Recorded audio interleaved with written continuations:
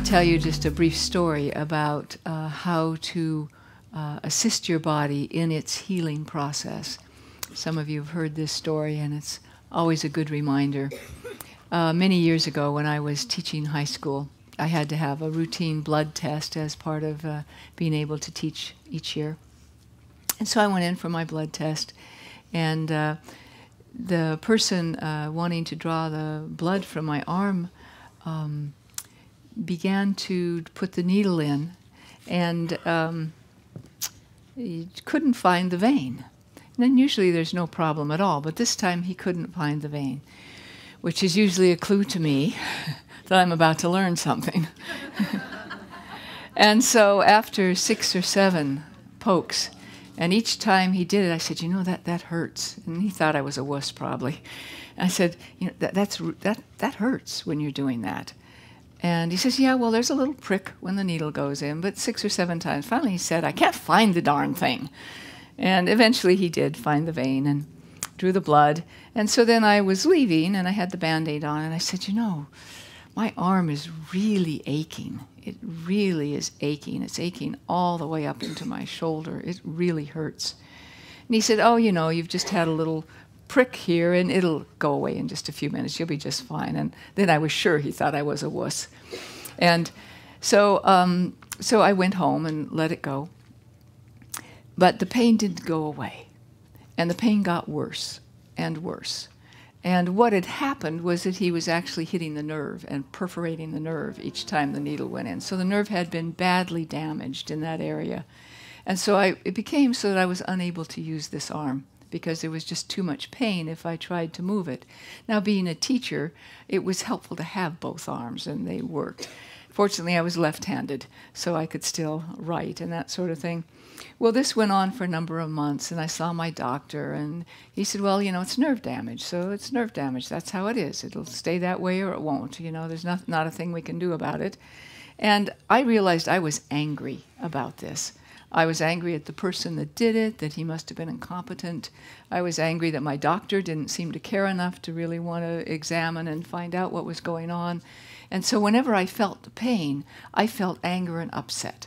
That's what I felt from the pain of this injustice that had been done to me that shouldn't have happened in something so simple. You know how that goes, don't you? Yeah, I thought so. So the pain stayed, and it was months down the road, and it was not improving. And one day I realized nobody cares. You know, I expected somebody would care, and the doctor or somebody would have an idea, and it would get better. And I went, nobody cares.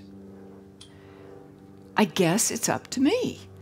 Now, what a brilliant thing, right?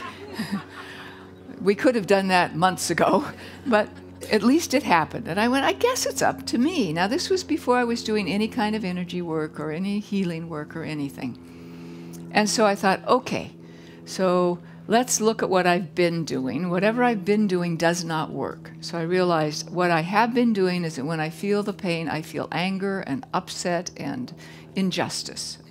All right, that's not working. It's not getting better. So I thought, I'll do the opposite. So I was just experimenting. I'll do the opposite. What would be the opposite? Well, love and compassion and kindness. Maybe I can feel that instead when I feel the pain. And as I had this awareness of feeling perhaps love and kindness and compassion, I was thinking about the pain. And I suddenly had this insight of all these little cells there that were damaged and yet doing their darndest to still do whatever they were still capable of doing. They were doing their best to take care of their job while they were damaged.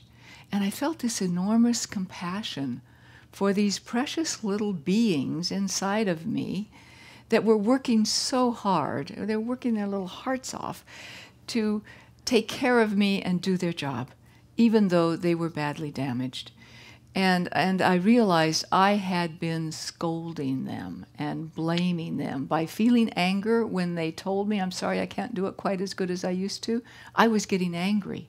And anger changes your chemistry. and anger was going here to my arm. I was creating an abusive world for these precious little beings filled with anger and upset and injustice for them to try to survive in. And I felt this enormous sadness of how I had been treating these innocent, precious, giving everything they had to give little beings, and how I'd been treating them.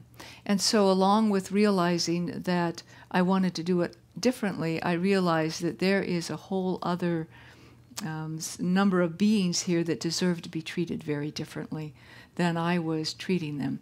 And so immediately, in that moment, right then, I shifted. And every time I felt the pain, I instead thought, oh, thank you. Thank you for working so hard. I'm sorry you don't feel good. I love you so much. I appreciate you. And if I noticed initially that I had that little old habit of feeling upset, I stopped immediately, went right back to thank you, I love you, I appreciate you. 3 days later, 3 days, now remember it's been months, 3 days later, I'm using my arm normally. And I realized the pain wasn't there. I hadn't realized the pain had left, so I don't know when it left. But 3 days later, I was just doing something normally, and I went, my arm doesn't hurt anymore. And I thought, that can't be. Boom.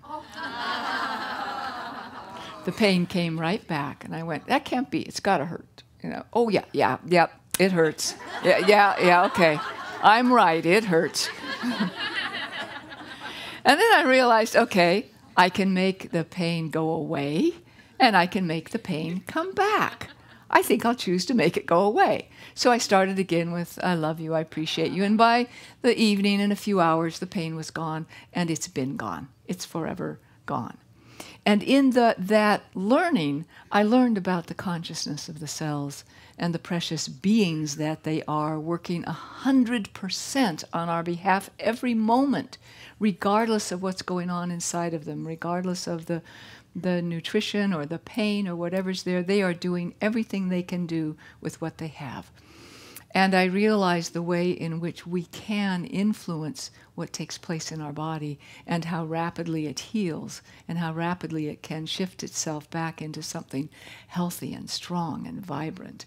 And so when we acknowledge the cells and their role and appreciate it, we are flooding them with this wonderful chemistry, because the chemistry of love is fantastic in our being.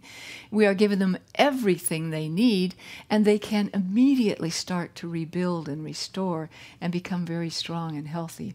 So whatever's going on in your body, if it's a cold or an allergy, or you have to have a surgery, or you've had a surgery, and you're still rebuilding, whatever it is, maybe you've had an ancient surgery and it has a scar or something doesn't work, whatever it is, be sure that you take the time to appreciate what's going on there. When you notice the discomfort or you notice what's going on, send the love into that area, that appreciation, and things will change very rapidly, because you've given the little cells the environment they need to transform themselves. If every medical person knew this little piece of information, the people that they work with could have such wonderful success in their healing process, and the doctors would be miracle doctors. I don't know how my doctor did this, but I just to pay attention and thank it, and things get better so fast, and we could do that, and it would make an enormous difference.